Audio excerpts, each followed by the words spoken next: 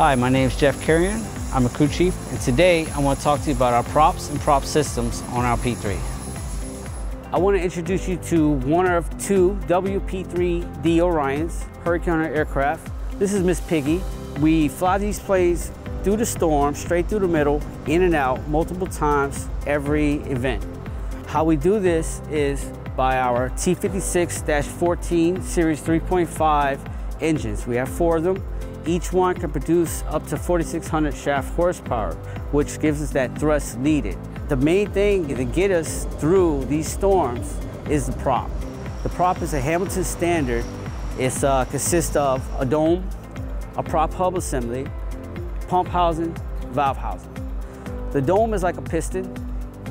It gets its signal from the fluid flow coming from the pump housing. And that piston increases and decreases the pitch every time it gets that signal by the fluid flow. When we want increased pitch, we want it on demand because the storm is always giving us different wind conditions and different flight characteristics with turbulence. So we need to keep the power going.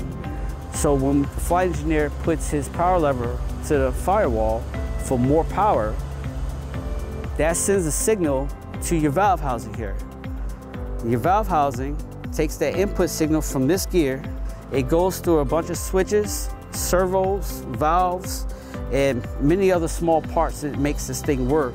And it sends the gears down at the bottom here to the pump housing and tells it increase that flow of hydraulic fluid or decrease that flow of hydraulic fluid. When you do that, that piston increases by moving forward or decreases by moving aft, and in turn, it moves your blades to an increased pitch or a decreased pitch by some segment gears. The valve housing itself is the brains of the operation.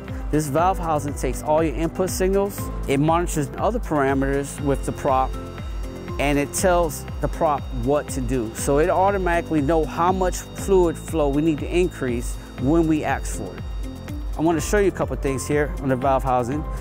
To keep us safe, we have a lot of annunciator lights. A lot of those lights come from the valve housing and come to the prop, and it comes through these switches here. And we have NTS switches on this side. If we have a negative torque, it senses it and it actuates the switch, and it'll help us with keeping that prop under control. The valve housing also controls the constant speed, which this prop is a constant speed variable pitch. That constant speed is controlled by the speed bias motor back here. It keeps us within a certain RPM range, so we're always in a safe condition. We don't have an underspeed or overspeed. The valve housing has a filter system with an upgraded micron filter screen to keep the fluid clean, make sure there's no hiccups, because like I said before, it's all critical.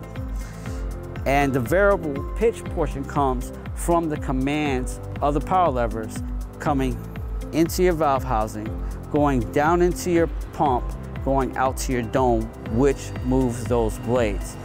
So we can get more power or less power without changing the speed of that prop.